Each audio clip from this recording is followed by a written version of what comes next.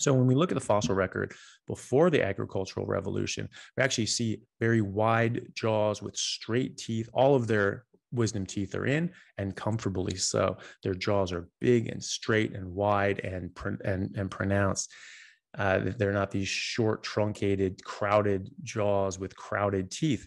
Now we look at height in the fossil record. Actually, people in prehistoric era were actually taller and they had larger brain sizes. So the average brain size of Homo sapiens was 11% larger before the agricultural revolution than it is now. Neanderthal brains were actually larger than that, going back like 50,000 years.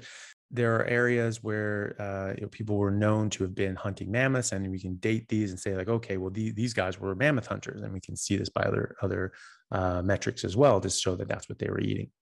And they found that some of these populations were on average 6'2" or even 6'4", and that's on average. The average height of an adult male in America is 5'8". In China, Mongolia, and elsewhere, it's like 5'6", somewhere it's 5'4". That's very, very short, and that's the average. So half the population would be below that as well.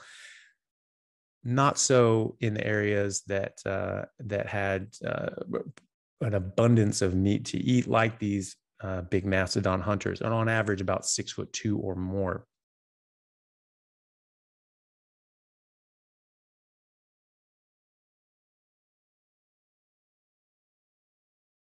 The different tribes in Africa where they just eat meat. On average, these guys are 6'2", 6'3", 6'4". The average height of a population denotes the average health of a population. And while you may have, geographical, differences in population, and sort of, like you have the pygmies in Africa, they're at full height. Those guys are not that tall. However, you do have different populations, like in Asia. We have people that went through the forced famines of Mao Zedong and the other communist famines. Obviously, they had stunted growth, and you have all these elderly Chinese people that are very short, and then they come over to America and they have kids who are 6'4", because this is a nutritional issue. This is not just a genetic issue.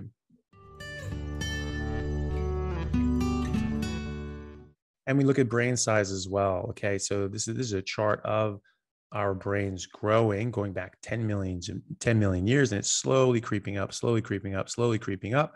And then you see it around 2.5 million years, all of a sudden this spike up. And that's because during that slow rise, we're eating more meat and more fat, and we were growing our brain because we're figuring out how to get better quality food. We're starting to figure out tools. And all of a sudden, when we're basically forced to go full carnivore because we don't have any other options with the ice ages, our brain development skyrockets, and it has this exponential growth right up until the end there.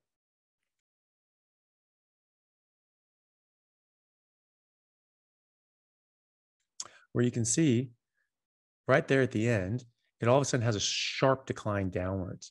Okay, you cannot argue that is a genetic change. Like that is something that happened in the environment. Like the genes don't happen that fast. So it's nearly a straight line when you look at it, in proportion at that small area, and then almost direct line downwards. Okay, so that is a sharp decline.